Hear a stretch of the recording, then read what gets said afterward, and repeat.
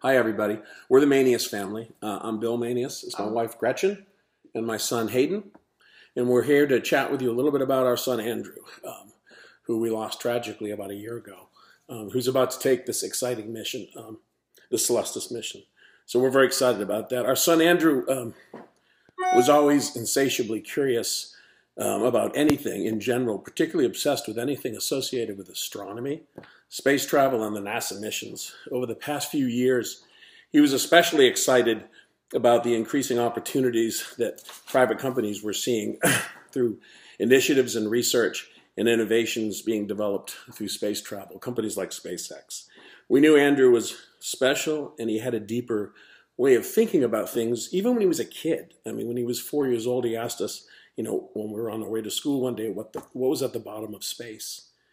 Pretty deep for a 4-year-old. We live in Houston, so we spent many weekends at Johnson Space Center, or as Andrew referred to it, his space camp. Gretchen? Andrew was a student at Rice University, and while he was, one of his favorite courses there was an astronomy course.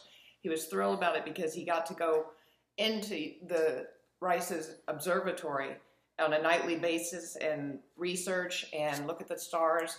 And he was so excited every time he came home to share with us his gratitude about having access to such incredible resources.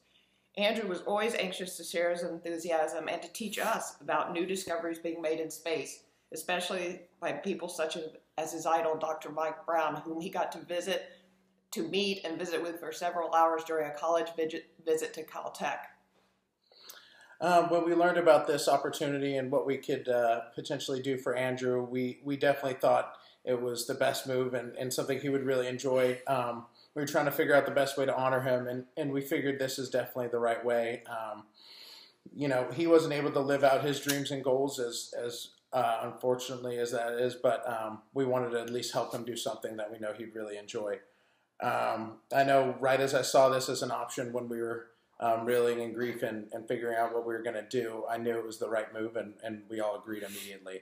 Though he's not with us, we're comforted knowing that my brother and their sweet son is doing well in heaven, and he's going to be in the space orbiting the moon, as so did all of his heroes and many of the astronauts he worshipped. We miss Andrew so much, and we've truly lost the light in our lives, and it's not the same, but we know he's in heaven, and we're looking up to him and hoping he's happy. We love you, Andrew. We love you, Safe travels, Andrew. Safe travels.